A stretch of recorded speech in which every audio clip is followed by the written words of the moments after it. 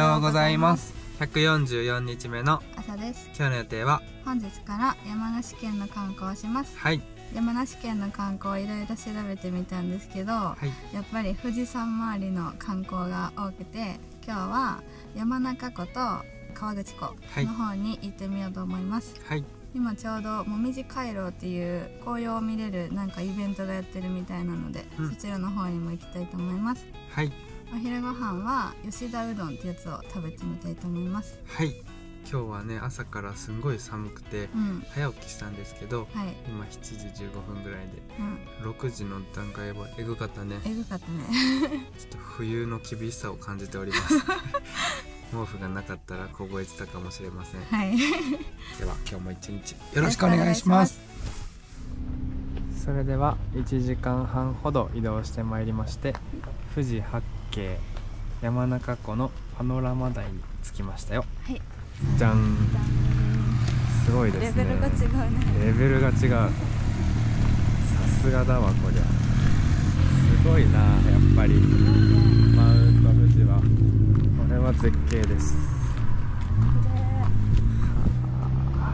こんなにさ開けてるところはあんまないよね。そうだね。手前に開けてるというか。ほんでやっぱあそこにジグザグがあるのがずっと気になるね。そう、なんかジグザグがね、山頂にあるよね。なんだろうね。なんでだろうね。いやー、綺麗なもんだな。ちょうど雪が。角度によっては違う。結構でも尾根がボコボコだね。こんなボコボコだったんだね。見る場所によるんだろうけど。じゃあこれが1個目ね、今日の富士山の。今日の富士の顔こちらです。じゃあ2個目の顔見に行きましょうか。はい。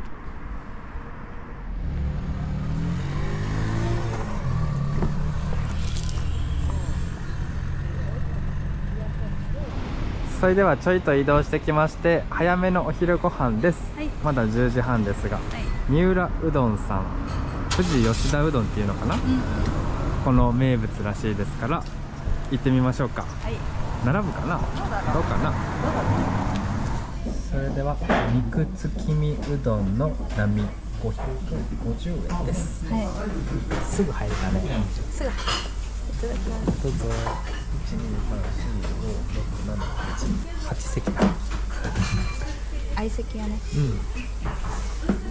さあ硬いんですか。日本一硬いは本当ですか。そんな硬くない。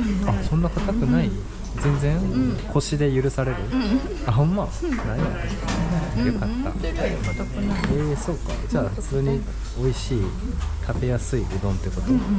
馬肉っていう噂なんです。これが。あっちゃん馬肉食べれるかな。わからんね。こうなったらこんなそぼろ状になってしまってわからんね。美味しいおうどん。あったかいのね。私は冷たいのにしましたから、ちょっと場所を交代して取りますよ。それではこちらはつけ肉うどん。肉つけうどん500円。500円。これね。長い。あ、長いね。あったかいの短かったね。よいしょ。こっちは冷たいのです。いただきます。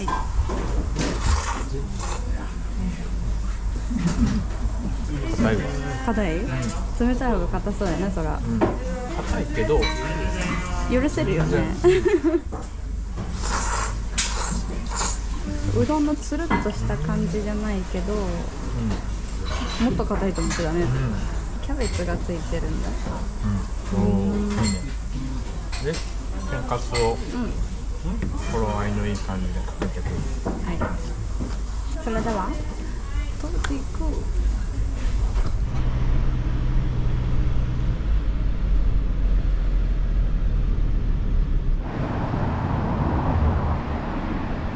この商店街の奥に富士山があります。この辺いい写真が撮れたね。撮れました、撮れました、ね、しゃがみ込みながらなんかすごい外国の方々がいっぱいいましたわ。いたね。有名になったんだね、このスポットが。すごく綺麗な写真が撮れたから、載せようか。チキン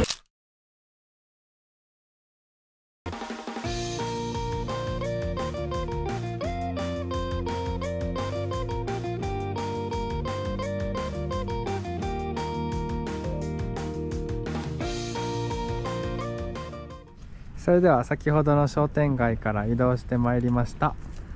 富士河口湖紅葉まつりっていうのがやってるみたいで、拾った。キラキラキラキラキラキラ、しっかりした紅葉をやっと見れそうだね。そうねなんかいつも絶妙な感じだった駐車場がね無料なんで、そちらの方に止めて、会場まで歩いていこうと思います。すぐあそこがもう河口湖かな。じゃあ、そうね、行ってきます。行ってきます。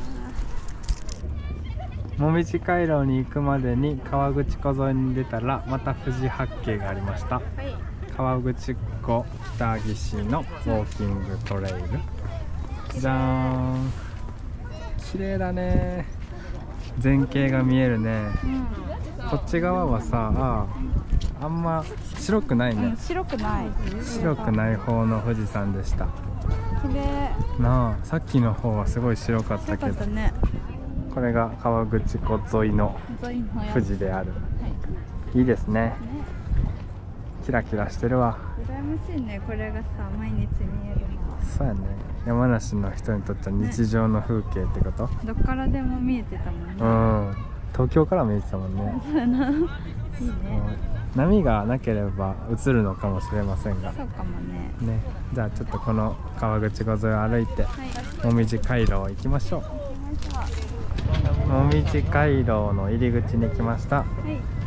綺麗ですね、もみじが。あれ、あ、違ったこの先だった。いっぱいあるね。多分この沿いにいっぱい並んでるんで歩いて行ってみます。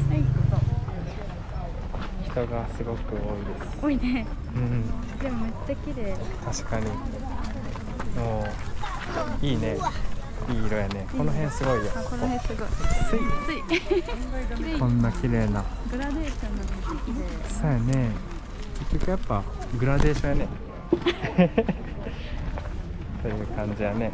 まだ行きしの右側の道なんで、川の向こう側にもあるから、往復してみようか。いいかもね。すごい綺麗。綺麗綺麗。いいっすー。じゃあ往復してみます。なんか橋みたいになってるとこ、ここが多分一番綺麗なとこ。こんな感じです。こんな感じです。なんか手前は多分まだね紅葉してなくて、緑やね。最初に撮った方が綺麗だね。まだまだ見頃は長そうですね。11月中旬なんで、下旬まで行けるんじゃない？行けそう。そしたら次はこの近くのもみじトンネルっていうところがあって、そっちの方にも行ってみたいと思います。回廊の次はトンネルで楽しみだね。では。それではもみじトンネルに着きました。こんな感じでーす。綺麗。あっちもみじ富士山。多分車で通る道がトンネルになってるんですけど、その奥にすごい綺麗な場所があったから、そこまで歩いて行ってみようかな。はい、行ってきます。綺麗だね。いいよ。すごい綺麗。こんな感じ。見えた？お、見えた。あれだ。あー、見えた。この上登っていくんかな。よいしょ。なかなか険しい道のりやけど。ほんまやな。合ってる？わかんない。でも道にはなってるね。左かな。もみじ狩りだ。完全に。わあ、綺麗。すごい綺麗。本当だ。太陽が当たるとより綺麗。よいしょ。靴履いてきたんか、偉いな。よいしょ。あれ、なんか違いそう。なんかこれなんかの仕事の人の道かな。なんかレールあるね。違うな、これ。なんか多分今は使われてない道っぽいな。戻ろう。さっきのレーンはこっちまで続いてました。こんな感じ。すごいね。よいしょ。こっちが富士山。うわ、綺麗。すごいね。いいわ。眺めが最高。よかったね来て。これがもみじトンネルのちょっと先にあるところかな、それじゃあこれにて一旦ここの河口湖は終わりかな。そう、ちょっと次は離れて、うん千円札の裏の富士山見に行きます。千円札の裏か、すごいね、じゃあ移動します、はい。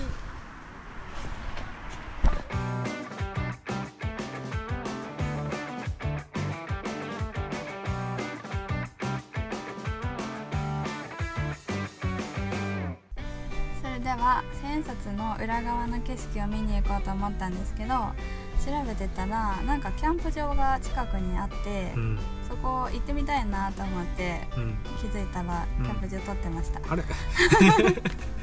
なんかキャンプ場からもその景色が見れるみたいで、せっかくなら泊まっちゃうっつって調べてて30分ぐらい、なんか良さそうだねっつって湖のほとりのキャンプ場をあさって撮りました。はい、なんで今日は行きたい温泉があるので、代わりにそちらの方に向かいたいと思います。はい、ほったらかし温泉っていうところで、景色が綺麗なんだね。なんかそうらしい。なんで1時間ぐらい移動してそちらに向かいたいと思います。はい、プップー。それではほったらかし温泉に行くまでにちょっとお腹が空いちゃってね、今日昼早かったから、ちょっとエネルギーが切れたで、なんかスーパーマーケット荻野っていうところで、あっちゃんが調べてくれたんですけど、こんなねかいじ寿司っていう甘だれのかかったお寿司がね、全部甘だれがかかっている。かいじってどういう意味なのかな。なんだろう、わかんないね。なんか説明は一切ないです。これが普通なのかな、かいじ寿司っていうのを買ってみました。430円で8貫。まあ安いよね。安い。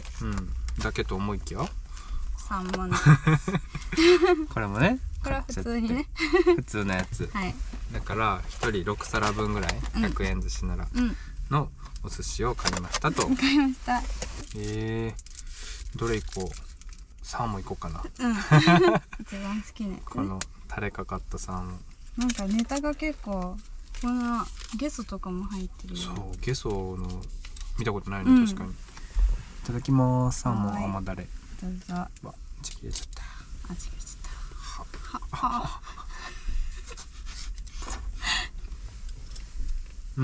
お、ほんまに甘だれや。合う？いや、まあ合うで。我はね、好きやから甘だれが。マグロの甘だれ。どう？普通の醤油の方がええっていうパターンもあるわな。イカ、ゲソ。マグロは普通に醤油の方がいいかもっていうのが多分ネタごとにあると思います。このホタテとかは合いそうですよね。卵も合いそう。そうね。っていう感じです。じゃあこちらを食べてから温泉入りに行きます。はい、行きます。食べていく。それではほったらかしの湯に着きました。あっちの湯とこっちの湯があるみたいで、pH も違うんだね。本当だ。ちょっと景色が違うみたいです。富士山が見える場所とかすごいね。じゃあ、あっちこっち？あっちこっち？こっち？どっち？どっちしようか。ちょっと振ってみる？それこれ振ってみる？あっちにしたでしょあっち入りたいからあっちにしたでしょこんなのらしい。じゃああっちの湯に入ってきます行ってきます。それではお風呂上がってまいりました。じゃん。この景色がお風呂から見れましたね。綺麗やったね。かつまだ入った頃は夕暮れ時やったんで、ちょうどあっちゃんの頭の上ぐらいに富士山が見えてたね。すごい綺麗だった。もっと晴れてたらあれかな、多分もっと綺麗に見えたんかなってな感じです。泉質は昨日入った小菅の湯の方が良かったかもね。なんかすごいね、ツルッツルになったねまあ景色を楽しみに来るところということで、すごい混雑してましたけど、いいね、いいところだと思います。でこれがほったらかしキャンプ場からの眺めでもあるかな。